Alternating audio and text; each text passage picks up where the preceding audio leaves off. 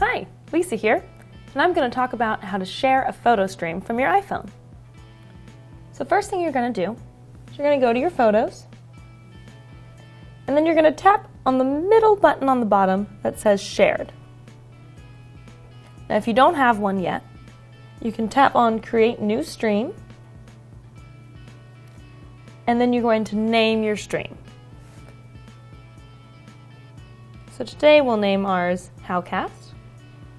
You can tap on Next, and then you have to choose who you want to share the stream with. So you're going to send it to somebody's email. Once you have that in, you can say Create. And now we have a photo stream, but there's no pictures in it. So you can tap on the blue words, Add Photos or Videos, and then you can choose whichever ones you'd like. So I'm going to choose just a couple here at the bottom, and then once you've picked the ones you wanted, you say Done. Then those go right into that stream that you've shared with your friend, and they'll get a notification on their phone saying that you've shared photos with them. And that's it. That's how you share a photo stream with a friend.